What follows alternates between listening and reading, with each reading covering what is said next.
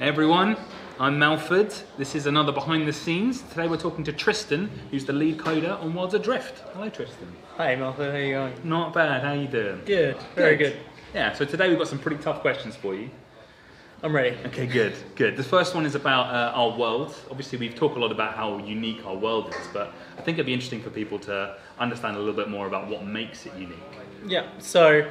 Yeah, compared to other game worlds, ours is different in a few key ways. So one thing that makes it different to a lot of worlds is it's just its raw size. Compared to a lot of game worlds, it is really quite large. At the moment, it's about 36 by 36 kilometers, but in the future we hope to grow this to be larger and larger. And as you start getting into these larger worlds, you start dealing with issues around physics and positions. So one of the issues that we have with positions of players in the world is there's only so much precision in a variable that you can represent. So if a player travels to the extent of what a variable can store, they can no longer travel anymore. So to deal with this, we remap coordinates in the world based on the player's position.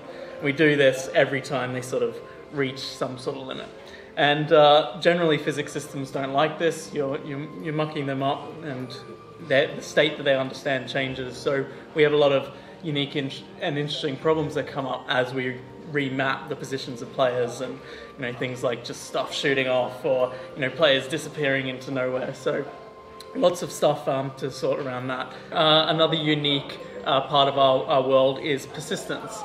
So what I mean by this is we store a lot of game state for a very long time. So what I'm talking about is things that players do in the world we remember. So ship battles, ships crashing into the island, the remains of those ships will remain for a very long time. People killing all the creatures on an island and wiping out a local ecology. That sort of stuff persists. Cutting down trees and the logs on the islands, they'll persist. And this is different compared to, say, other MMOs where you enter a raid instance, kill the boss and jump back out, everything resets once you're gone. This is different in our world. We try to remember everything, and because of this we actually deal with sort of really large save files for the world. Compared to your normal game, you might have a couple of megas of save file. Worlds Adrift, our worlds represent gigabytes and gigabytes of data that we need to manage for representing everything that went on in our world. That's something else that's unique. Another thing is that we are simulating everything in the world. We want our game world to feel really unique and alive, and we do this by simulating a lot of real world not game systems, but real world sort of environment systems. So weather. All our weather in our world is simulated across the whole world. It's a unique weather pattern all the time. And that means, cloudscapes change and storms change and all these sorts of things based on as close to real world patterns as we can imagine. Also creatures, we simulate creature ecology. So, creatures are born, they live a life, they fight each other and they feed and they eventually die and have children of their own and all this sort of stuff. And there's many other systems where, we're simulating as well, day-night cycles and trees growing and, the world sort of becoming more and more dilapidated as time goes on. So yeah, we're trying to make everything feel as real and interesting as possible by simulating a lot of systems, which games kind of do in a way localized on the player. Player comes into there, they'll simulate stuff for a little bit, and then when the player leaves, they just stop simulating. For us, we're simulating all the time because that adds interesting stories to maybe you've wiped out creatures on an island, but eventually they come back because they've migrated from another island, or maybe you didn't get the last one and now they've sort of bred basically like rabbits and repopulated an island. And then the last thing that makes us unique is that pretty much everything, all the islands in our game, are user-generated content. So we have people that use our island creator to create islands, and then we curate these islands and bring them into our games for other players to play with and enjoy. And because our worlds are so big, we need so much content to fill them, and we would never be able to do all those islands ourselves. So the users actually really help us build this world out and make it feel unique and make it feel special, because no one builds the same island twice. Yeah. And so everything is kind of unique in that sense. So Yeah, that's why our world is a lot different to a lot of other game worlds, and why it represents so many challenges in terms of technology and stuff like that. Well, you mentioned the islands there, and actually that's an interesting point. A lot of people have been asking about. We've had a hell of a lot of islands since we made the last map, and that went live. So, a lot of the islands in the game are quite old. There's a lot of new ones in there, ready to go. I'm sure people would like a bit of insight into why we haven't rolled out a new map with new islands. Yeah, that is a really good question. So we have a few challenges to deal with when we want to refresh our worlds.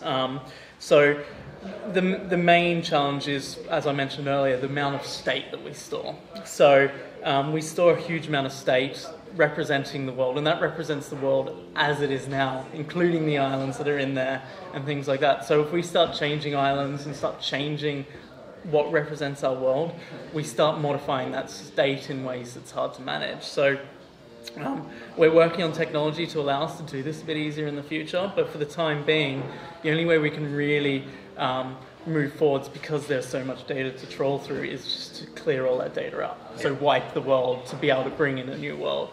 And we don't want to wipe the world lightly, because that's a lot of players' experiences and histories and things like that we're just wiping out. But we want to do this to bring in a new world soon, so we will. But as I mentioned, we're working on technology to avoid this in the future. World wipe should one day become a thing of the past, and we have just a long living world. And the way we plan on doing that in the future is being able to dynamically replace islands or add them. So organic systems that allow islands to spawn from the clouds below and rise up into the world, or them to slowly deteriorate back into the clouds if we want to get rid of old ones and things like that. And so this takes a bit of work to make sure that we can do all this without destroying physics. There's lots of physics on an island and people interacting with islands. We don't want them to destroy everything as they're sinking within the clouds, and we don't want people to be hit by an island as it raises from the clouds. And then we've also got to manage all that state as well. What happens to the state of an island as it sinks? We've got to clear that up. We've got to make sure that we don't leave anything behind, and we're not introducing bugs just by removing an island. So there's a big system there that we have to work towards. But eventually that's how we plan on refreshing the world, or even making it larger, just by organically repopulating islands and things like that. Okay. And I guess there's one other thing that holds us back a little bit, which is the export process for those islands. Yes, yeah, that is correct. So once players are they've built their islands, they've put them up on our Steam workshop, we have then the challenge of taking these assets that are designed for the island creator and translating them into a representation suitable for hosting on our servers and hosting to players within the MMO world.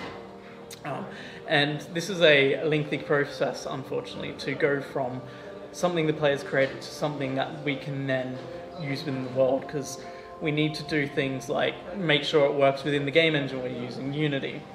Make sure that all the things that we spawn on island, trees, rocks, chests, all that sort of stuff, that they spawn correctly on an island as well, because in the island creator you don't put a lot of our game objects on there, like databanks and chests and all the sort of things that naturally spawn in the game, and we're going to make sure that they spawn in okay, they're not an issue. And there's just an island also just represents a huge amount of data as well. For hundreds and hundreds of islands, this represents almost hundreds and hundreds of gigabytes of data that we need to process. And each time we change code or upgrade a version of Unity or move forwards with the game, you have to bring that data forwards with you. You've got to ensure that new code works with old islands, or we can update the old islands for new code and things like that. And that's a process, and that takes time. We are building systems to make this towards doing the organic bringing islands in. That we're also making sure that we're keeping track on any new islands that people are creating. So doing things like when someone creates an island in Steam, we have an automated process that exports it, gets it ready for the game, and makes it available as soon as possible. But that's lots of work that we need to put in, and so at the moment it's all a bit manual, but we're working towards that. So in the meantime, before we have a chance to build a new map and before we have a chance to do the dynamic systems, we are planning to do a world wipe to just sort of reset everything so people can enjoy the game without the baggage of the world that's persisted so far. Yeah, so in the current closed beta stage of the game, lots has changed over that time, and each time we introduce new features, or we, change a feature or things like that, we inadvertently have to also make sure that the state of the world comes along for the ride. And this means that sometimes we may miss a bit of state upgrade, and then it introduces bugs and causes weird stuff like, I don't know, all the campfires on an island all of a sudden grouping together and things like that. We've seen that in the past. And this can mean that the worlds can, get into a state that's not ideal, not what we'd want for a game out of closed beta and things like that. So we've been working towards making this process smoother, upgrading the versions, making sure we don't introduce bugs as we try to keep old state. But at some point, you start working on features or you start working on stuff that just makes that work too hard. There's too much data there to process. The amount of effort we'd put into bringing that history forwards with us is too much. And so at some points, like in our recent soon-to-be update, we want to wipe the world to make it a lot easier for us to introduce some new features and things like that without having to spend a lot of time migrating that state forwards with us. So so that's why we'll be doing our most recent update to get rid of a lot of old stuff that was buggy, or just a lot of old stuff that people have left around the world over time, because they're treating this game at the moment in the sort of testing phase, because it's a test, so everyone's jumping in and trying out all the new ship parts and building lots and leaving it there, or exploring the world and stuff like that, and then leaving trash around the place, and we want to get rid of that and make it fresh again. So that's where the world wipe comes in. Yeah. So we talked about having a wipe before, and we promised it to the community, but obviously it hasn't happened yet. Is there any way you can go into why we've been delaying the wipe? Yeah, so the main reason we delayed the wipe is because the world wipe's quite a big event. Completely resets the state of the world, and players have stuff invested in the world currently. Even though it is built up with some bugs and trash and stuff, everything, there's still some stuff that people have invested in there. So we don't want to take a world wipe lightly. We don't want to just wipe the world at any point, because that's effectively deleting someone's save game, right? So we need to be careful when we do this, and finding the right point to do it is important, because we want to find a time where we're introducing lots of new features that also make it worthwhile. So are we introducing new features now that would be too hard to bring state forwards on? Yes, no. If we can make do, then maybe we should, limp along for a little bit with the world as it is, just so we're saving up that big wipe event to be at the best time. Like, what makes the most sense for the players, what makes the most sense for the new features coming in the game, things like that. So they're the main reasons it's been delayed. It's just it hasn't quite been the right time yet. We don't want to be doing a wipe every update, right? No. But having said that, we might get into that situation soon where we kind of have to do a wipe for each update as we're preparing for the next stage of the game. Soon we're doing a wipe for the next version, because there's some features coming in that a wipe makes sense for. And then going forwards, there's more features coming in that another wipe makes sense for, that we didn't want to delay this update for. So we decided to, let's just wipe the world again so we can get some features out pretty quickly after this one without delaying stuff. And then finally, we're hoping to finally have a new world soon. And having a new world, as I mentioned earlier, in our current state means we need to wipe, because we can't do that organic growing and changing of the world yet. So we're going to have to wipe for that as well. So there's lots of cool stuff coming up, and lots of things that mean that doing a wipe just makes our job that much easier, and trying to get ready for the next stage of the game. That's how things are at the moment. Whether we do any more wipes in the future, that depends on the kind of features we bring in, or whether we can solve the technological challenges of building these larger worlds and getting all the islands in that we want to be in, and stuff like that. But ideally, we never wipe, and we take the world forwards and put the systems in place to make the world be organic and grow and last forever. So one of the things that some of the players have been asking about is what is particular to this game that means that we have seemingly quite a high volume of bugs compared to the number of features that we're able to put out. Yeah, so this is twofold really. There's two big reasons for it. One is that doing physics is tough. Doing physics in a network game is even tougher. Yeah. And then doing physics in a network game, it's also a massively multiplayer online game, is just ridiculous. Like, a lot of people avoid doing that, and for good reason. It's hard. And so because of this, we can have the most innocuous little bug seemingly become the biggest thing, and like take all our resources to fix. Like something like a ship traveling from one side of the world to the other.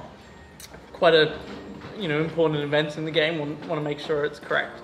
So when you get things like all of a sudden the ship just explodes, and you don't know why.